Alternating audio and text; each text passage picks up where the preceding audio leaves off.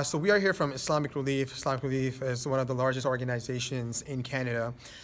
We are in Ramadan, the holy month, where Muslims they fast and there's a feeling of giving back to the community.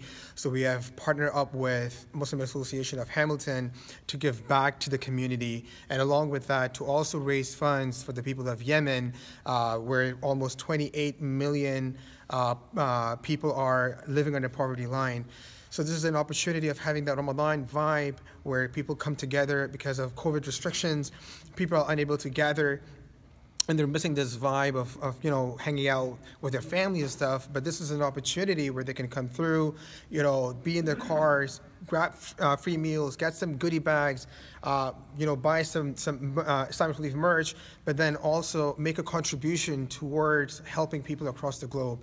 So that's what we're here gathered for, and we really appreciate the community for coming out. We did one last week, and we're doing a second one. It was a successful event last week, and we're expecting a lot more people to come out this week, today, and make a difference, not only domestically but also internationally.